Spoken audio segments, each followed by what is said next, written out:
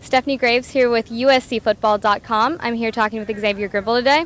How was being on a baseball field? It was a little different. The grass is better. You know, we kind of shredded ours up a little bit, so it's kind of nice to get out here, get a new environment, and kind of have a good practice. You know, it's a pretty good day. Speaking of new facilities, how's the McKay Center? Oh, it's awesome, man. I mean, much as I love our old place and all the tradition we had there, it's good to get an updated place with a lot of new things and a lot of more space and just a place where we can call home and just kind of hang around with all the guys and just be together. So it's a good place. Speaking of being back together, a lot of you guys had some pretty serious injuries during the spring, really affected the depth. How's the tight end group progressing this season? I think we're doing a great job. Coach Mesa's done a great job this offseason coming up with different techniques and schemes, to help us get better. And me and Randall have kind of taken on the role of being the older guys and kind of leading the young guys up. And they're doing a wonderful job. They're way ahead than we were back then. So I think we're doing a real good job right now. Speaking of some of the newer guys, how's Coach Fitzpatrick doing? He's doing pretty good.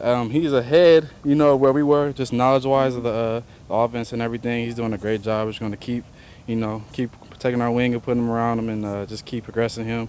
And he's going to be a good player in the future.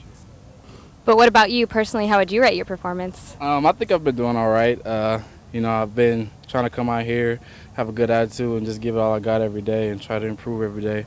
And I think I've been doing pretty good. I could do a lot better, I think. But as long as I just stay grounded and stay in my playbook, I'll be fine.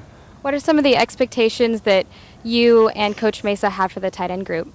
Well, we've always talked about being trying to be the best group, not only on the team, but the best group in the country, and that's what we're pushing for, because every day we're competing against, everybody across the world. So that's our goal. We want to be the best sound group. We want to be able to block, be able to run routes, catch passes, and do it all. So that's our focus right now.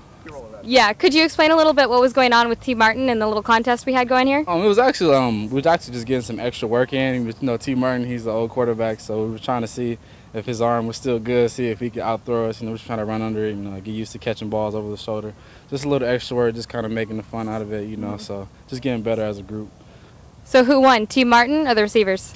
I saw T. Martin overthrow a lot of guys, so I guess he still got it. But, guys like Marquise Lee and George Farmer and Robert Woods are pretty hard to overthrow. So I would say the receivers won today. Okay.